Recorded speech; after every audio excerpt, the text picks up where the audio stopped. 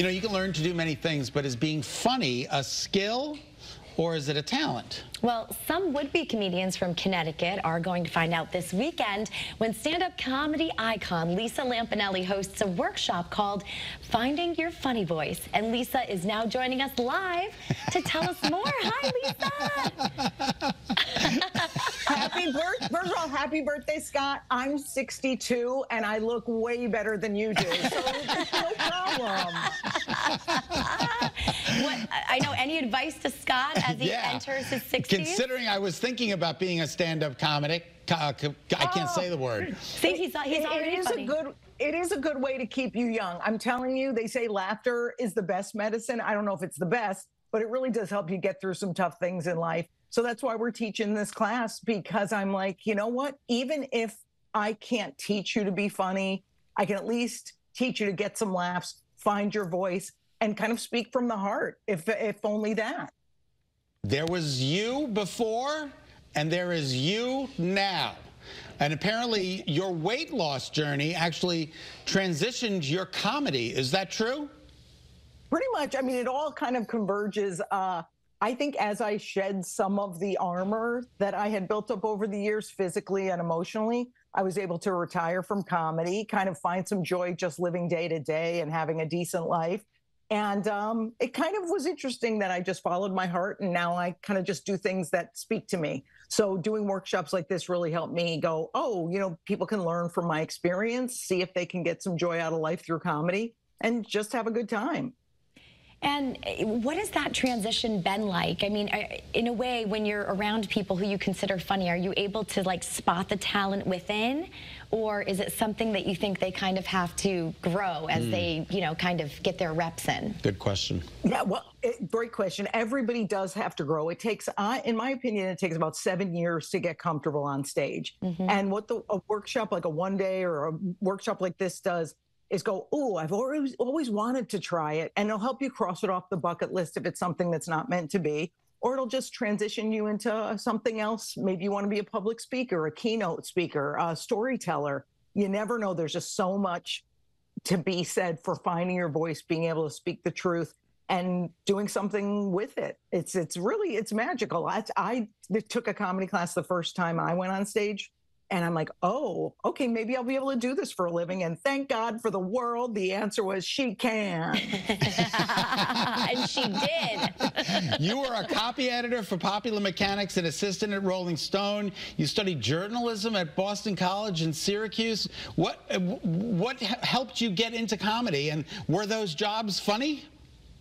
No, they were decidedly unfunny, but I did meet a guy at Rolling Stone, Steve Futterman. I'll never forget it. I hope he knows I think of him often.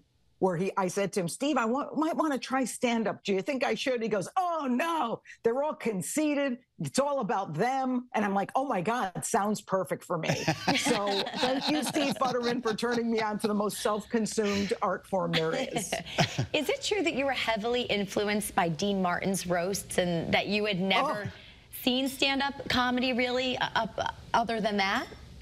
Yes, I literally was raised, my parents loved watching those Dean Martin roasts on NBC years ago. And that's what I thought comedy was like. I thought you just make fun of people. So when I started doing comedy, I'm like, well, I guess that's what I do. And luckily at that time, it's the 90s and 2000s where you're like, that's what comedy was. So I really thankfully merged with the Comedy Central roasts, and it all kind of converged into a pretty great career for 30 years until I was like, okay, let's move on to something a little more chill. Lisa, there was a gentleman in Topeka, Kansas. His name is Fred Phelps, or was. Oh. I lived in Topeka, Kansas, and was so frightened of this man. So when you came out against him, me as a gay man, and you came out against him, I was so thankful for you and your support for the LGBTQ plus community. So thank you so much for doing that. It really made a remarkable difference. Well, I was so glad because what I did was they were going to protest one of my shows. This is a big hate group was going to protest one of my shows because I have a largely gay fan base at the time I did. And I was like, I'm going to give $1,000 for every protester who shows up. So many showed up that it ends up I have to write this big check, but I'm like, good, I stuck it to them. So there you go. That's amazing. And you also raised a lot of money when you were on Celebrity Apprentice 5 as well, right? Yes, yes. Oh my God, it was so great. I mean, the Celebrity Apprentice was insane.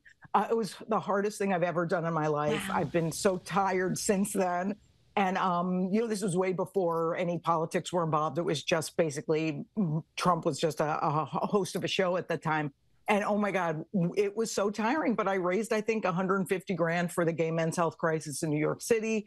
And Scott, after I took my 75% cut, I really helped.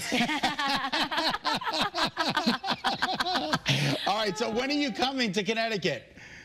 Yeah, on Saturday, March 30th, which is this Saturday. Avoid your family on this Easter weekend. That's what I always say. And it's about at the Playhouse on Park in West Hartford, Connecticut. It's an amazing facility, beautiful theater. They do great work. And they're slumming and having me do a thing there. So come on down. It's one day. Figure out if you should do stand-up. All right, we That's great. can't thank you enough. So much. This is so much fun. And also, you are local to Connecticut, right? Born in Trumbull. Yes. So the homegirl's coming right. back this weekend. I love it. I love it. It's the greatest state. I really enjoy myself here. And Parker says hi. Hi, He's my Parker. rescue dog. Bye, Lisa. We love you. Thanks, Take Lisa. care. Happy birthday. Thank you. Woo. There's all the information you need. Saturday, 3:30.